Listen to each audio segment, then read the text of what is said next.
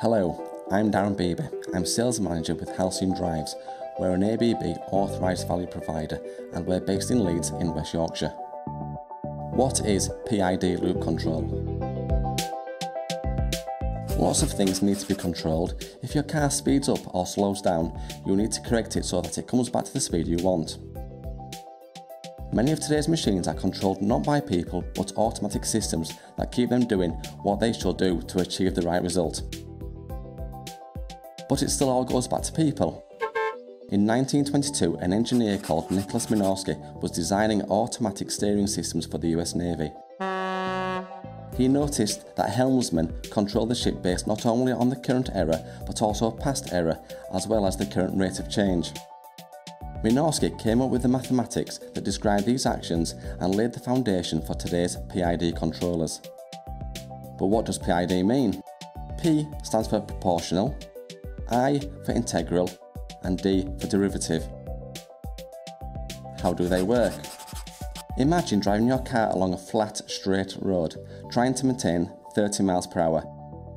You alternately depress and release the accelerator pedal according to the speed on the speedometer. Here you form part of a feedback loop and are using proportional control to maintain your desired speed. What if the car suddenly starts climbing a steep hill? The speed rapidly drops off, so we need to apply a lot of accelerator quickly to counteract this sudden drop in speed. The faster the speed is dropping, the more acceleration we apply. This is derivative control.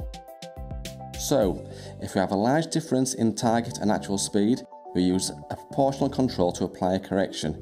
If we suddenly change the speed, the derivative control is used. However, if we only have a small fixed error between target speed and actual speed, the proportional element is too small to be effective, and because there is no change in speed, the derivative contribution is zero. So this small error stays uncorrected. What we need is something that comes more into play the longer the error exists, however small it is.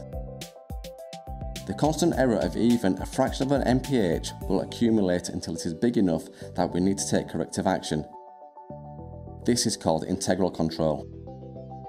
In industry, we use PID loops to control the process, be they simple or complex. ABB drives contain PID loops that can be used to control the level of water in a tank, the pressure of a fluid in a pipe, or the accurate speed of a moving or extruded product. Indeed, any quantity provided the drive can be given feedback from a suitable transducer. So, when you are looking to improve the performance of your process, consider controlling the quantity that is critical to your application with a PID loop and a variable speed drive.